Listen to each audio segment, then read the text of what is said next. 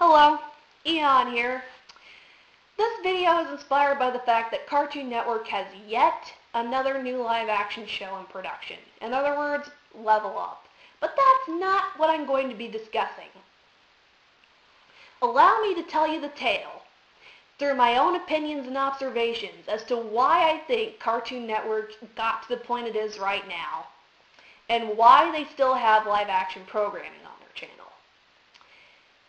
Let's rewind back to the 1990s, shall we? But I'm not looking at this particular time period through a nostalgic lens. Back in the 1990s, Cartoon Network really was a hub for cartoons and cartoons alone. That's really when it was a 24/7 cartoon channel. And that's all I'm going to establish it as.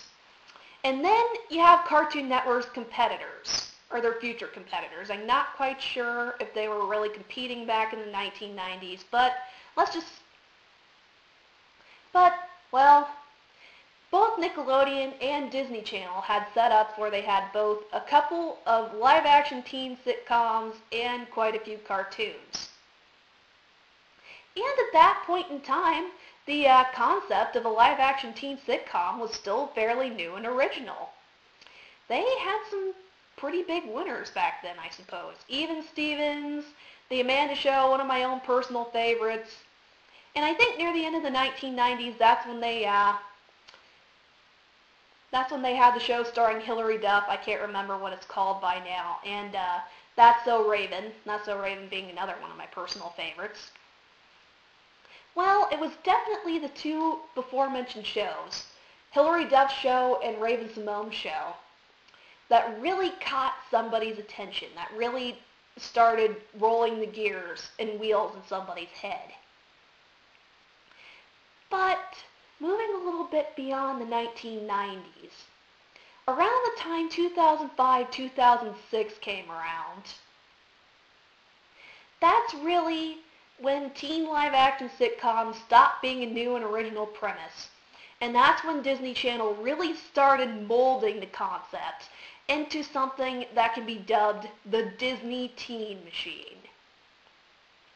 I'll get back to discussing that in a minute. What happened was that they came out with shows like Hannah Montana, and then you have the High School Musical franchise, and then things just kind of go downhill from there. After the success of those two in particular, you had The Suite Life of Zack and Cody show up, and then the live-action shows just seemed to be propagating until more and more and more appeared on the Disney Channel. And that's where the Disney Teen Machine comes in. What this is that I read an article a while back, and somebody dubbed what Disney Channel does as the Disney Teen Machine. That particular title kind of stuck with me, and I kind of like referring to this as that. What it is basically is that you take a preteen or teenage star, male or female, but predominantly female. First, you have them kind of make an appearance on one of the existing live-action sitcoms. Like, before Selena Gomez really became a big name on Disney Channel, she made a cameo appearance on The Suite Life of Zack and Cody as an extra character. And then a little bit after that, after they've kind of established that they're some kind of actor or actress on the channel, they appear in the list of Disney stars. And then after that, they get their own show. And then some of them go as far as getting a recording deal or record or something like that. A lot of them tend to do this, but not every single one of them. It seems like every single one of them does, but I think there's a handful that haven't taken up on being both actors/singers. Well, what happened with the Disney Teen Machine was that it happened to be a huge success. The formula worked, so Disney kept rolling its dice over and over and over again with this concept. Just slight variations on the formula here and there, a different actor or actress starring or leading the show here and there. And that's how you got the Disney Channel that appears today. Well, another side effect of Disney having so much success with this stuff is that Nickelodeon's ears perked up and it was like, hey, maybe we should try this. Enter iCarly and Miranda Cosgrove. After iCarly became some kind of success and Miranda Cosgrove established herself as a singer/actress, then they pretty much brought in Victorious and various other shows. Well, let me rewind a little bit there. Before iCarly, you had shows like Zoe 101 and the like, but Jamie Lynn Spears, I don't really think she established herself as a singer or anything close to what a Disney starlet was like. So that's kind of why I'm saying that Nickelodeon really started copying and pasting Disney's Teen Machine formula with Miranda Cosgrove, because she comes off as the same icon as a Disney squeaky clean singer-performer. And in the meantime, I'm pretty sure somebody in the Cartoon Network executives saw that both Disney Channel and Nickelodeon were having success with this stuff. So some guy started rubbing the side of his forehead, sort of thinking, possibly for only 5 minutes, maybe even on the toilet. Let's say he was on the toilet reading his newspaper, and then, bing, light bulb, let's make CN real! Yes, I still like to use the running gag that CN real was the creation of somebody while they were sitting on the toilet. Not all great ideas come when you're in the bathroom. Well, I'm guessing CN Real was made as a response to Disney's formula, but I'm just going to stop and say this much. I'm pretty darn glad that Cartoon Network didn't decide to just copy and exactly paste the Teen Machine formula, because then Cartoon Network would be a complete or close to a Disney clone, just like Nickelodeon is in some respects. In other words, pretty much teen stars, and it's all about them, and the channel being a launch pad for their careers. Yeah. Well, I might as well rewind a little bit. I don't think CN Real was Cartoon Network's first reaction to responding and kind of trying to combat Nickelodeon and Disney Channel's live-action attempts. The first real attempt on their part was Out of Jimmy's Head, both the movie and the television show. Actually, Out of Jimmy's Head plays out more like a Disney Channel or Nickelodeon show, more than any other one of Cartoon Network's live-action productions. It's the only one that really tried to use the formula in any way, shape, or form, and it's very, very bizarre execution of a bizarre overall premise. What really made Out of Jimmy's Head fail was not its premise, or it wasn't the premise, it was the fact that they had too much going on. In other words, everything from an alien sister and an astronaut mom to some dude trying to steal Jimmy's brain constantly, and trying to cram this into the Disney formula. And the Disney formula is just simple copy and paste. It's just one simple thing. You have a couple of characters, a comedic situation, a couple of episodes involving a boyfriend, just stuff like that. Cartoon Network was trying too hard, in other words, and it just kind of fell flat on its face. And yet, after Out of Jimmy's Head failed, in comes CN Real. I'm guessing when they realized that trying to use the formula to some extent wasn't going to work, they decided to take a different approach. In other words, try to appeal to the demographic that Disney Channel and Nickelodeon really seem to be leaving out. In other words, most of Nickelodeon and Disney Channel's demographics, their biggest demographic that they were appealing to, was preteen to teenage girls.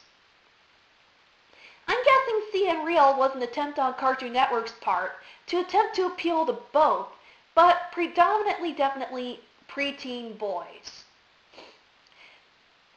But, well, CN Real sort of started up and Cartoon Network advertised the hell out of it as much as they could. They threw it in your face, they stuffed it down your throat. It ended up failing. It's pretty much gone. Heck, even the little title that they had at the bottom of the screen saying it was CN Real doesn't really exist anymore, I don't think. The only real remainders of that are Destroy Build Destroy and Dude What Would Happen. And those came out after, what, a year or so of cancellation? Why, I'm not entirely sure, but that's pretty much the leftovers of Seeing Real. Every production since has kind of just fallen flat on its face, unless it was a cartoon to live action movie adaptation. And those are just movies, so they're pretty much just standalone projects. But Cartoon Network's next attempt at live action after Seeing Real, their next biggest project, appeared to be, well, Unnatural History. They gave that some pretty ample advertising. They hyped it up. They had interviews with the cast, commercials about that. It looked like it had a pretty interesting premise, and, well, they definitely had some budget for the show, because from what little I watched, they had decent cameras, decent effects, decent actors. The problem was the execution. But it wasn't a bad enough show that it deserved to get trash canned. I've seen Disney Channel shows that have absolutely pathetic, fall on your face in the mud acting, yet they stay on the air for close to 2 or 3 years. And then Unnatural History, I don't even think it made it beyond a year in airtime. And then a little bit after that, you have Tower Prep. I don't think Cartoon Network produced this one. I'm pretty sure it was made by a completely different production company. And, well, it looked like it was pretty well executed. I never really sat down to watch the show, but I was half tempted to. Somebody actually told me it was a decent show. Apparently they had some pretty decent story writing. They even had kids with superpowers. That sounded like a really interesting series, and it sounded like the ending was a cliffhanger, too. I'm going off of something that one of my friends said. He was a fan of this particular show. And then that one didn't really run for as long as a year either. It was pretty much left standing like Unnatural History. Is Cartoon Network going to pick up a second series of this, or has Tower Prep just vanished off the face of the earth? I haven't really done any research into that. I just know that it's pretty much gone on Cartoon Network. When it comes down to it, I think Cartoon Network just keeps trying to build up these live-action shows because they're bound and determined to find an audience somewhere within that sea of live-action fans. Why? I'm not entirely sure. That, or some of these people producing these shows have some kind of personal connections with the executives. There's a lot of different factors that could come into play with that. But beyond that, there really doesn't seem to be much reason for Cartoon Network to continue to try pushing live-action shows. That's why there really isn't much hope on Tower Prep's part. Level Up's part.